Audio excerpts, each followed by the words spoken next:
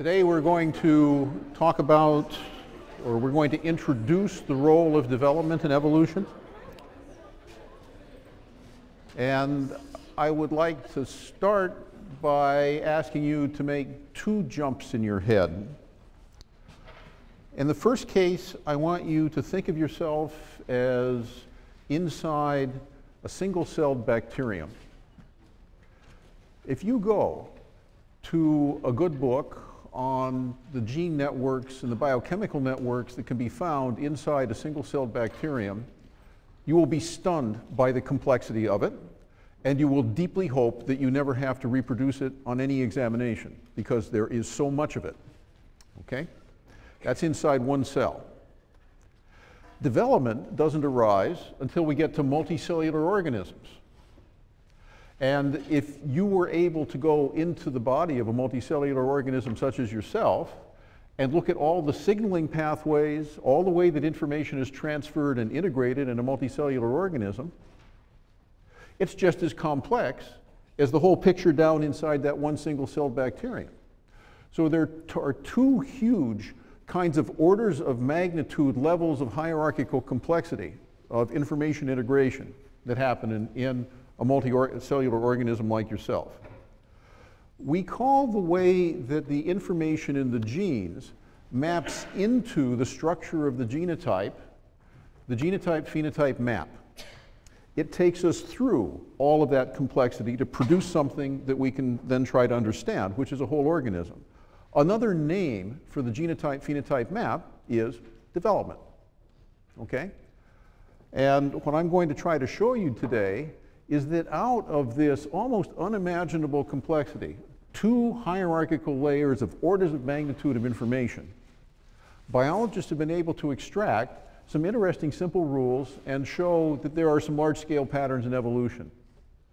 However, that task is far from done, and the understanding of the genotype-phenotype map, or the understanding in general of developmental biology, remains probably the most pressing issue in basic research in biology for the 21st century. It's something that occupies some of the best faculty in this department and some of the best scientists across the globe. So it's a basic issue. And the thing that I hope you take home from this lecture today is that it's important both for microevolution and for macroevolution. Today I will be talking about patterns that are pretty large scale. They are more macroevolutionary. And next time I will be talking about patterns that arise within populations that reflect that macroevolutionary history, but that have immediate consequences for microevolution.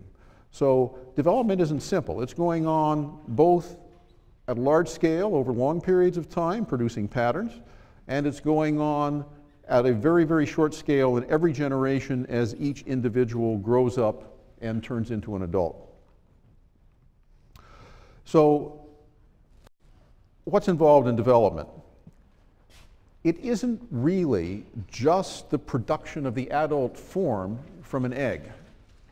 It is the living of the entire life cycle, from the formation of the gamete through the adult, through all the changes the adult goes through until it dies, and produces the next generation. So development refers to the entire life cycle, and evolution shapes the entire life cycle. So something that we get from a very important discovery in 19th century biology is that all of life is made of cells. It could have been organized differently. And in fact, there are interesting science fiction novels like Solaris by the great Polish science fiction novelist Stanislaus Lem that conceptualizes what life would be like if it were not cellular. For example, what if the whole ocean were one living thing? But we know that that's not the way life is on our planet. On our planet, life is all built out of cells, and that means that the problem of development is a problem of communicating between cells. And cells are all set up as information signalers and receivers. They have cell adhesion molecules on their surfaces. They produce information molecules, hormones, and other signaling molecules for export. This information is used to change the fate of a cell. Now, every cell in your body has all the information in it that's needed to build you. And that is true of virtually every organism. The only exception in us is our red blood cells, because they don't have any nuclei, so they don't have any DNA in them. Okay? But in every other organism that we know of, with minor exceptions like our red blood cells, all the information is in all the cells. And that means that development is a matter of editing. It's a matter of determining which information gets turned on in the right place at the right time. So the evolution of development is about shaping those patterns in space and time within the framework of an organism to produce something that works. Development does a bunch of things in evolution. One of the important ones is that it has a strong role in the course of the production of individual organisms in shaping the kind of variation that is presented to selection. Okay? So the developmental mechanisms that are shared by particular organisms determine that only certain kinds of phenotypes are going to be produced, and there's a lot of variation within those phenotypes, but they are a tiny portion of phenotype space. And this is why we actually see morphologically the tree of life. This is why dogs look like wolves. This is why humans look like chimpanzees. This is why birds look like birds and we can call them birds. It's because they share developmental pathways that have been inherited from ancestors and that have constrained the range of phenotypes that can be presented to selection. Now, there's another important thing about development. You might think that you could conceive of the body as produced by an engineer, but it's not really constructed that way in evolution. What goes on is that genes can only build organisms out of the materials that are available at a certain time, and then there is an evolutionary memory of which materials are selected and of the control systems that are used to shape the phenotype with them. Now, I'll give you a couple of examples. One is the cell membrane. The cell membrane is a lipid bilayer, and it's actually a marvelous organ now. It has all sorts of special channels in it, things that are filters to let particular stuff in and keep other stuff out.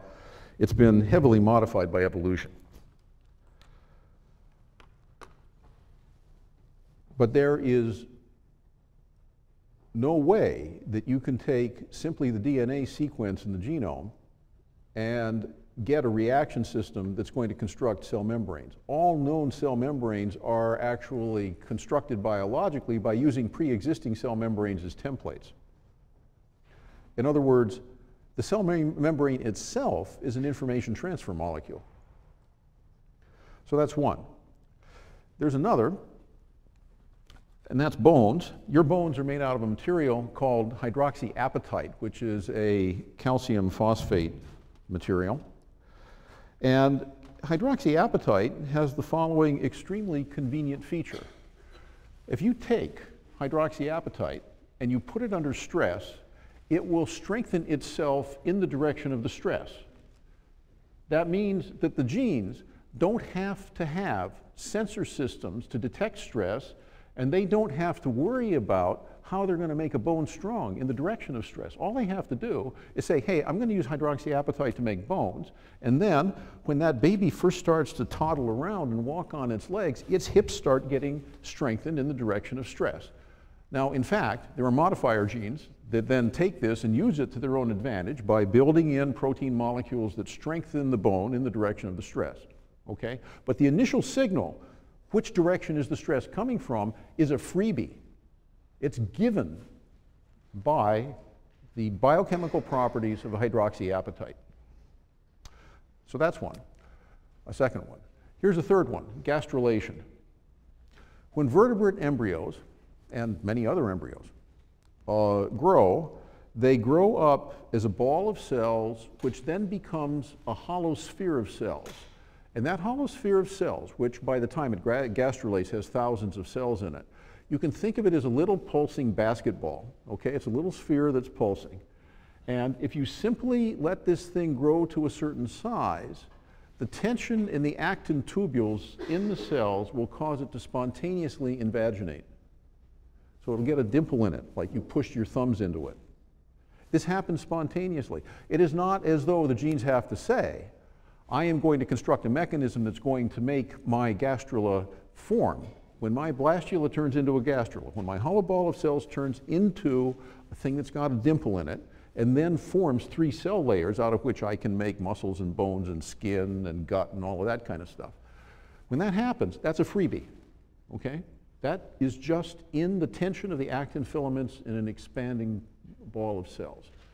So these are some of the properties of the biological materials that organisms are constructed out of, and it means that on the one hand, the genes don't have complete control over the phenotype, but on the other hand, they are given certain things by the materials that don't have to be specified in the DNA sequence. So where does development fit? I'm giving you real large-scale messages now, okay? The biological disciplines that we call ecology and behavior actually deal with the processes that reduce the cohort of newborn organisms to the ones that survive to reproduce, okay? Ecology and behavior actually study the mechanics of natural selection. Well, they study a lot of other stuff as well, but that's the level at which that happens. Genetics takes the genotypes of the parents and it transforms the genotypes of the parents through the Hardy-Weinberg equations, through the selection that's operating on them, through all of that stuff that we just looked at quickly. It takes the genotypes of the parents and transforms them into the genotypes of the offspring, okay? So genetics is all about information transfer. Lots of people that like computers do pretty well at genetics. What development does is it takes that information in the genotype and it maps it into the material of the phenotype. You can think of development as being a big transduction mechanism that takes material, takes information, and turns it into material, okay? And in the process, it places limits on what the phenotypes can look like, so that not every conceivable phenotype is going to arise out of the DNA sequence in a genome. Only a certain range. Flies are going to look like flies, sheep are going to look like sheep, and daffodils are going to look like daffodils. If we look at what development has been able to produce, well, in a large scale, it has produced some very basic things, and we can see that by a comparison of the body plans of the major groups of organisms. I'd just like to take a moment here and see if I can elicit from you some sense of what it is that we're looking at, okay? I assume that you're all pretty comfortable with chordates because that's what you are, okay? Can anybody tell me what a bryozoan is?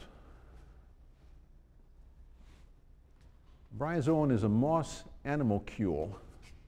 It is a moss animal. Bryozoans produce beautiful exoskeletons. You can find them on tropical reefs. Anybody comfortable with what a priapulid is? A priapulid is a deep sea worm that forages with a tentacle, and when you pull out of its hole, it looks like a penis, which is why it's called a priapulid, okay? What about a tardigrade? Tardigrades are little water bears, okay? They look a little bit like insects or crustaceans, and they're very tiny, and they're extremely cute, okay? So tardigrades are water bears. Arthropods? Who's in the arthropods?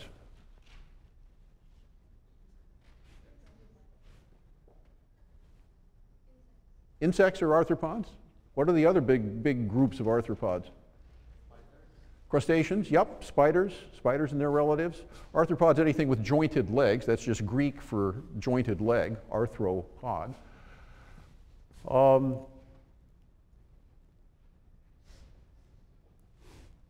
Pogonophorans, a tiny phylum of worms that live in the sand and are living fossils and haven't really changed their morphology for about 400 million years. So there's a lot of big scale stuff here. This is basically the animal kingdom, okay? And it's formed into these groups. And just to give you a little bit of timeline, this is about 600 million years, 700, bilateria, yeah, 600 or 700 million years ago. A lot of stuff happens really quickly because from this point to this point here is only about 100 million years. At this point, we're still 500 million years ago, okay? So this is big scale stuff. The cnidarians and the ctenophores formed trace fossils in the Precambrian ooze. So they may go back 1 billion years. Not sure about how far back. So if you look at what happened when multicellular organisms formed and one branch of them went off to become animals, this is what development was able to produce. It could produce body axes, front and back, left, right, produce a skeleton, organ system, symmetry, and cell layers.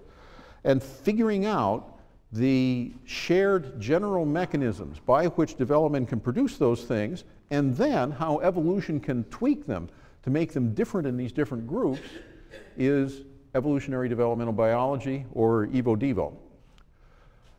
There are some big and striking differences among these groups. For example, this group up here has an exoskeleton, and this group down here has an endoskeleton. And that places very fundamental constraints on growth, size, all kinds of things.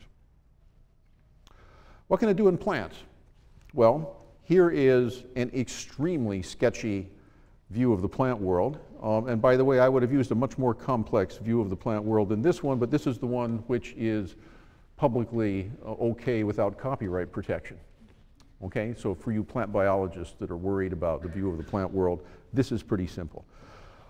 Basically, what this does is it takes you from ferns and their relatives through cycads, ginkgos, pine trees, and fir trees, the Gnetophyta, which have some really cool plants that live in Namibia, Welwitschia and other things like that are gnetophytes, and then the Magnoliophyta are all flowering plants going out here. So this is a huge group down here. And if you look at that, what has development and the evolution of development been able to produce? Well, these guys are all variations on the following themes. A meristem root axis, where xylem and phloem appear, where wood appears, the kinds of branching patterns they have, whether they have naked or covered seeds, whether they have leaves and whether they have flowers. So you can see that the image that I'm trying to create here in both plants and in animals is that there are certain shared general features, and that what evolution has done is that it has made many, many different combinations of those features to create the diversity that we see, and that this is done through the evolution of development. Mechanistically, a lot of this is going on at the level of gene regulation.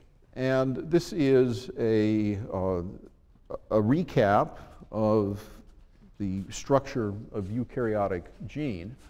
And the parts that I want you to focus on right now are the promoters and the enhancers. So these are parts of the DNA molecule that receive a signal which says, turn this gene on or turn it off. And I want to show you just exactly what kind of a network of information that results in. You can think of there being regulators, and we will talk a little bit about what kinds of regulators are used early in development, and that these then feed into a signaling cascade where a signal goes out, there's a receiver, there's a transducer that turns that signal into a transcription factor. A transcription factor then is going to go out and it's going to bind to the enhancer region of a gene or a promoter region of a gene. Okay, so it's bringing in a signal. The signal might be either turn it on or turn it off, but it's bringing in a signal. That's what a transcription factor will do. And you can think of there being other pathways and other signals going through them, and they can turn on transcription factors, and some of those will come down and sit down on the same gene. It isn't though only one transcription factor can sit down on one gene.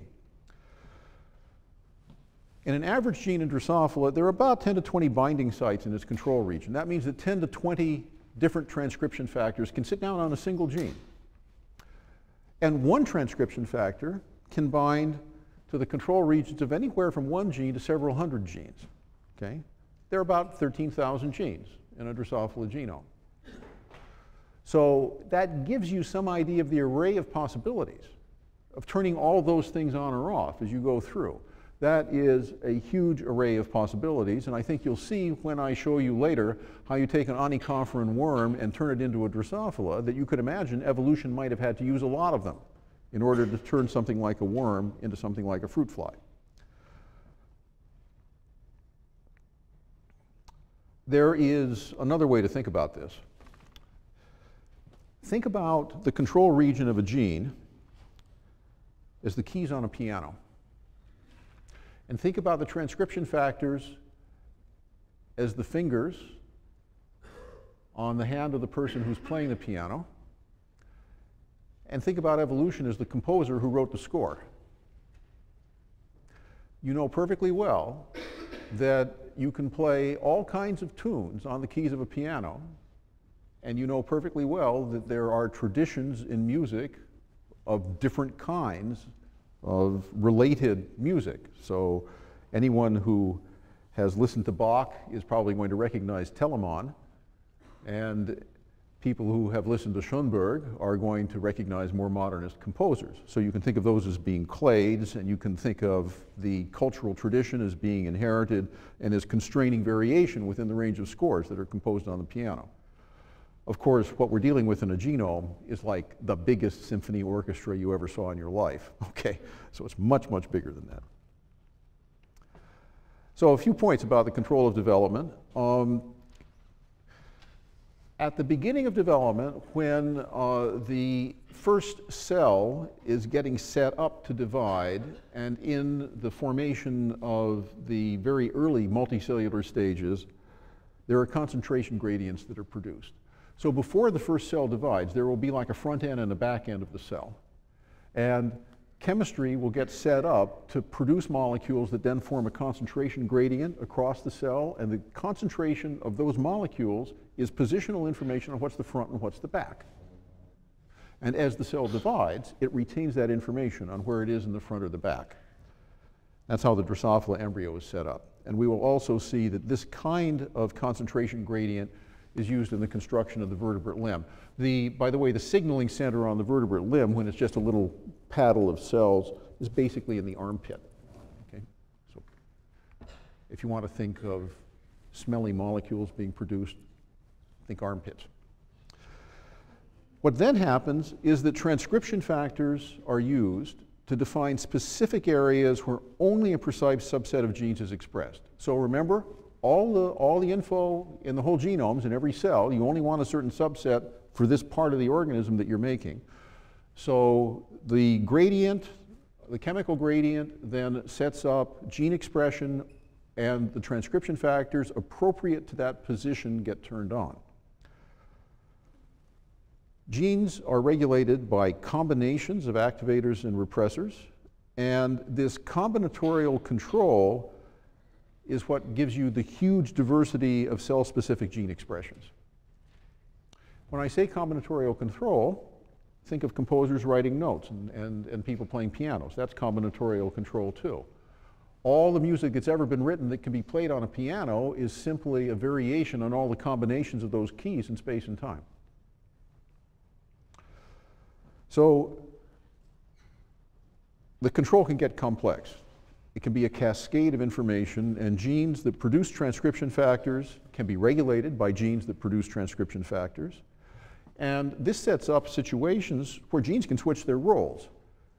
It is not correct to think that there are some genes that are early development genes, and then there are other genes that are adult genes. Genes are used flexibly in many different contexts, depending upon the information that's coming in to regulate them. Certainly there are some genes that are quite important in the embryo, but it turns out they also play a role in the adult. We'll see a case of this a little bit later.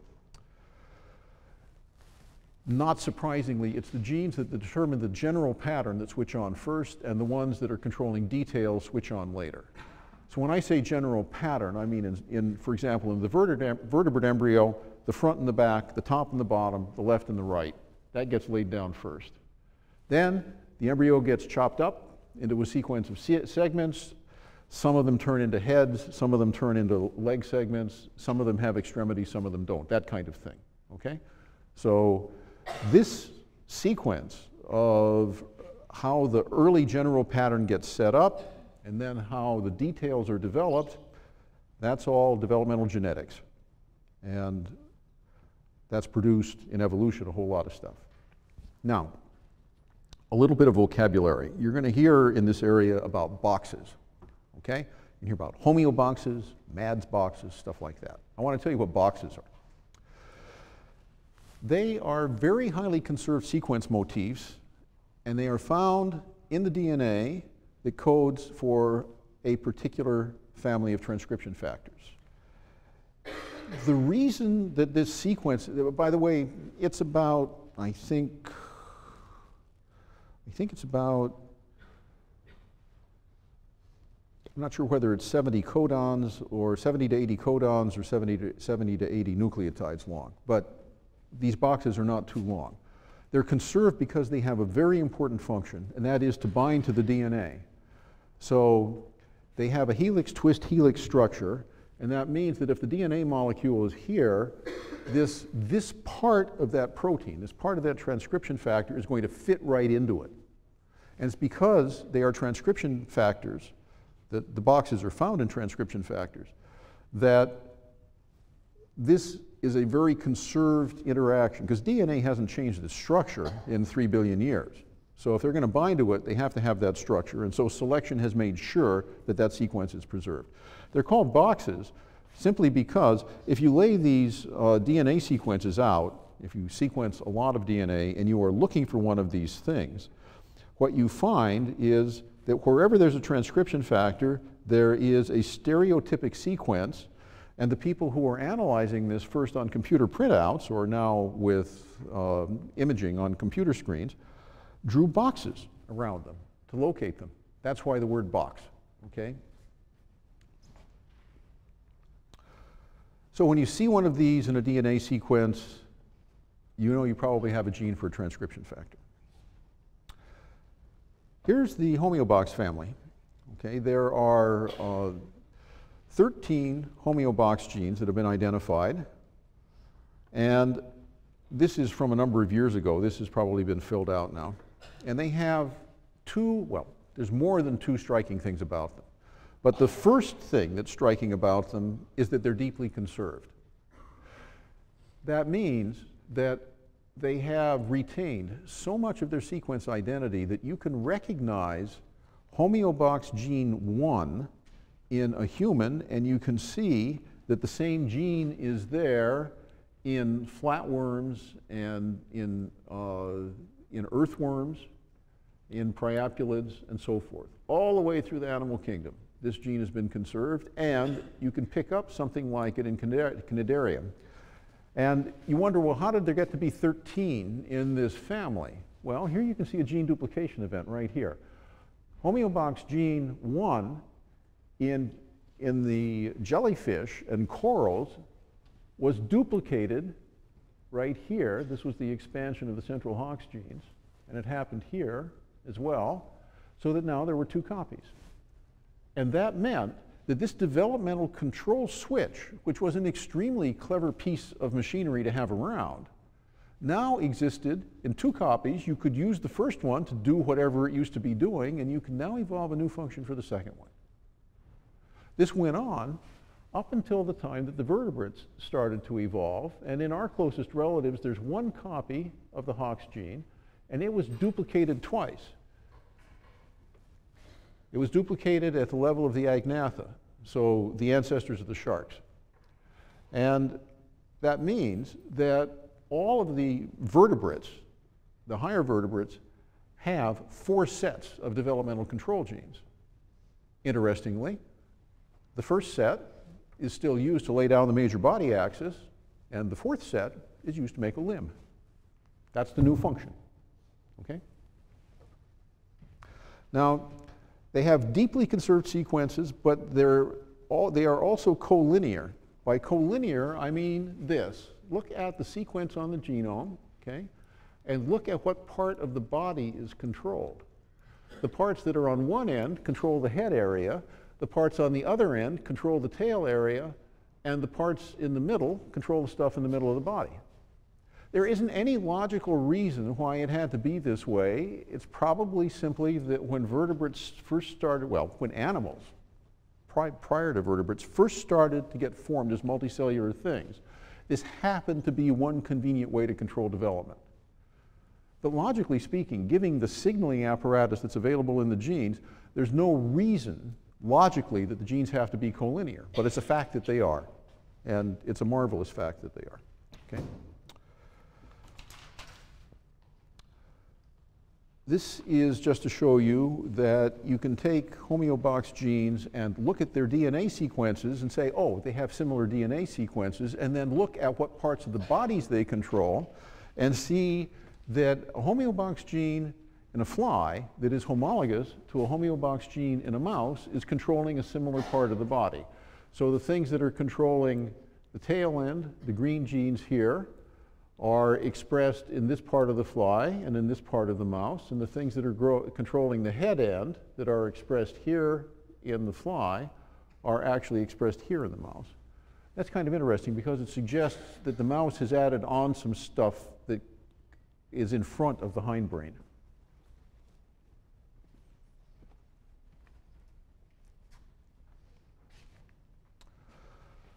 So here's the vertebrate limb, okay?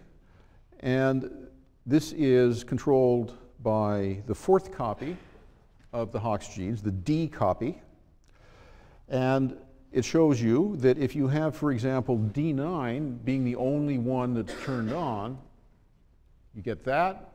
If you have D9 and D10, you get that. You have D9, D10, D11, you get that. You have D9 through D12, you get that. And you get all 5 of these on, you get that, okay? So basically what this means is the following. If you just have D9 on, make a shoulder. D9 and D10 make a humerus. D9 through 11 make a radius and ulna. D9 through D12 make a wrist. And all 5 make fingers. How simple, how logical. Remember when I said at the beginning we have these orders of magnitude of complexity within cells and these orders of magnitude of complexity between cells? Out of all of that complexity, this simple pattern emerges. Oh, and I forgot. Notice that the genes are collinear in the limb, okay? The ones that are on one end of the gene are controlling the shoulder, and the ones that are on the other end of the gene are controlling the fingers. So it's still collinear. It's like the body axis has just been translated into a limb. Well, what about flowers? The MADS genes also have a sequence in them which shows that they're a transcription factor. There's a MADS box. MADS is an acronym for the original names that these genes had, okay? Some of them started with an M, some with an A, some with a D, some with an S. Then after all of that had happened, it was noticed that they were related, so people started calling them MADS genes. They're scattered throughout the genome. They are not collinear, okay? In Arabidopsis, they're on all 5 chromosomes. There's nothing resembling the Hox genes in the way they're genetically organized. They fall into 3 groups, okay? The A group, the B group, and the C group. So the A is not a single gene, it's a group of related MADS genes. B is another group of related MADS genes. And within each of these groups, the genes are sharing phylogenetic relationship. That means that the members of the A group are probably all duplicates of an ancestral gene. The members of the B group are probably duplicates of an ancestral gene for the B group, and so forth. Now, the neat thing about the MADS genes is the way they control flowers. And we're going to see that evolutionary developmental biology has a lot to do with the production of beauty. 2 of the best understood examples in evolutionary developmental biology are flowers and butterfly wings, okay? So this is an area where researchers who go out to give talks get to use a lot of neat slides. The ABC model of flower development goes like this. If only a gene from group A is turned on, make a sepal. If only A and B are turned on, make a petal. If only B and C are turned on, make an anther. If only C is turned on, make a pistil and an ovary. So the regulation of B and C is controlling male and female organ development. This is combinatorial, okay? It's the same general logical principle. However, it's with a completely different set of genes, and plants evolved multicellularity independently of animals, which means that plants invented development in evolution independently of animals. They both hit upon combinatorial control as a simple logical way to control development. That probably means it's a very good idea, okay? It's a very, very simple and economical way of expressing information. Of course, every gene has a history, and these MADS genes were doing something before they made flowers. In fact, if you go back and you look at the homologous genes in the plants that do not have flowers, you discover that in ferns they are controlling leaf development, in conifers they are controlling cone development, things like that. It's not as though these genes were invented in order to make flowers. They were pre-existing and they were co-opted by evolution at the point where flowers started to evolve. And gene duplications probably helped in that process. So if we go back to the Burgess Shale, back to the Cambrian, we find lots of onychophorans running around. And if you go to an Australian rainforest today, you will find onychophorans still running around, and they look the same. So 500 million years of evolution hasn't changed onychophorans. Onychophorans are these neat velvet worms. They are, by the way, viviparous. If you pick them up, they squirt glue on you. You know, they have their own neat little biology. They are the ancestors of the arthropods. So what evolution basically did was it took an onychophoran and, among other things, it turned them into fruit flies and butterflies and horseshoe crabs and king crabs and lobsters and shrimp. How do you do it? Well, it was done basically by changing the range of segments in which particular things were expressed. If we go back here, you can see that the onychophoran has a lot of segments. It's got one leg on each segment, okay? The fruit fly has many fewer segments and only 6 legs. The onychophoran has 50 legs or so. So basically what was going on is that the Hox genes were used to say, oh, okay, now we're going to say that these segments become a head, these segments become a thorax, these segments become an abdomen. We're going to make antennae on the head, and we're going to make wings on the thorax, we're going to make legs on the thorax, and the abdomen isn't going to have any wings or legs, okay? The way this initially happened, and you can find fossils that replicate some of these stages, you first make a generalized segment. It's got both legs and wings on it, okay? You make it many times, so you've got both legs and wings on lots of segments. Then you restrict the range of expression so that only certain segments have wings, only certain segments have legs. You do that by altering the domain of expression of control genes, and you use that kind of combinatorial specificity to say, okay, this is an antenna and not a leg. Okay, it's an appendage growing out of the body wall, but I'm going to make it into an antenna if it's on this segment, and I'll make it into a leg if it's on that segment. So, of course, this goes on in seconds. Evolution took hundreds of millions of years. So it's not the same process. Some of these Hox genes have retained incredibly conserved functions. In a famous experiment that was done in the 1990s, Walter Gering's group in Switzerland took PAX6, which is a gene that's shared by all bilateral organisms. And they genetically engineered fruit flies with an extra copy of PAX6. It is a gene that induces the development of eyes. And by turning this gene on, they were able to make that fruit fly grow eyes in unexpected places. Okay, so it could grow one on its, this is the regular eye. This is an eye growing on an antenna. This is an eye growing on a haltere, and so forth. The interesting thing was that they could do this with PAX6 from a human or a mouse. In other words, the DNA sequence in the gene was so similar that it could be used to control a developmental pathway in an organism in which that gene had not been sitting for 600 million years. That's pretty remarkable.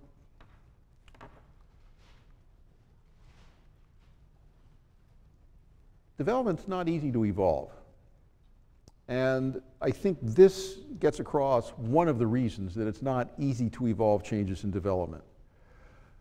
Every organism has to function and reproduce in order for a gene to get transmitted. And you can't tweak its development around too much or you'll make it fall apart. It's like you're driving down the road and you want to turn your Volkswagen into a Mercedes-Benz, and so you get out your tools and you're going 60 miles an hour and you want to modify it, but you can't crash, okay? So that causes constraints. There's only certain things that you can do while you're moving down the road. These developmental constraints are not permanent. The genetic control of development does change more slowly than many other things, but I would submit to you that if we wiped out everything on the planet, let's first duplicate Earth 10 million times, and then let's go through and wipe out everything on all of those 10 million planets except for one species. And we leave it some food, okay? It's the only thing that's there. But on some planets, all you've got is fruit flies. On other planets, all you've got is redwood trees. On other planets, all you've got is butterflies. And on other planets, you've got albatrosses. But they have a food supply. They can live. Give them long enough. Go away in your spaceship. Come back 5 billion, 10 billion years later. I would submit to you that every one of those planets is going to have highly diverse life on it, and that many of the things that we see on this planet, you will see on each one of those other planets. They will contain a signature, probably a very interesting signature, of this huge disturbance that has been created on them. But I think that it's possible for redwood trees to evolve into squid. I just think it takes them a very long time.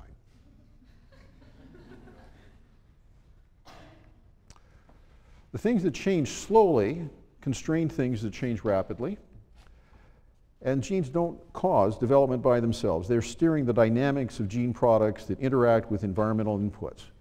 So the genes actually are a fair distance away biochemically, physiologically from the things they're controlling. They are working through complicated interaction systems. So a few take-home points. Development maps the information in genotypes into the material of phenotypes.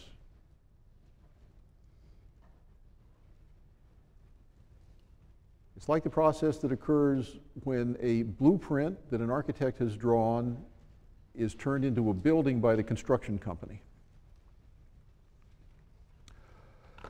Developmental control genes use combinatorial logic. There's a lot of other stuff that's really important in evolutionary developmental biology besides combinatorial logic. It happens to be a pet topic of mine. You will find that if you talk to people who do this for their profession, that they regard combinatorial logic just as so natural, so much a part of the landscape that they hardly feel the need to mention it anymore. But it is striking when you compare plants and animals that they both hit upon this method of controlling gene regulation. The ancestors of currently existing organisms often had an awful lot of the genes that are now involved in controlling development. Remember that phylogenetic tree I showed you for the Hox genes? Many of them are present back in jellyfish, and certainly many more of them are present in worms and crustaceans, things like that. So a lot of what has gone on in evolution is changing the specificity of expression in time and space and the specificity of receptors in time and space, rather than necessarily evolving new genes that make new kinds of proteins. A lot of evolution has been concerned with making combinations of existing genes. Interestingly, there is a very good evolutionary developmental biologist at Wisconsin. His name is Sean Carroll. He is a charismatic guy. And Sean has gone so far as to say that most of evolution in the last 500 million years has consisted of the evolution of gene regulation rather than the evolution of new structural proteins. And of course, by taking an extreme stance, he has managed to generate a controversy in which people are saying, oh no, it's not just that. There are all of these other new structural proteins that are going on. And this is always very good for one's scientific career because both sides are increasing their publication rates. Now, in fact, both things have gone on, okay? But by having a controversy, people get motivated to pin down the details. So I am making a little bit of fun of the controversy, but I also recognize that they are very strong motivating forces. So next time, we're going to talk about the expression of genetic variation in reaction norms. And I want you to remember today's lecture, because today I have talked mostly about the big macro picture, the impact and the patterns of developmental mechanisms in the tree of life, in all of plants and animals. And next time we're going to see what difference they make within single populations and in the course of the lifetime of single individuals. This is one way that microevolution connects to macroevolution. It connects through development. Lunch is possible if you would like it.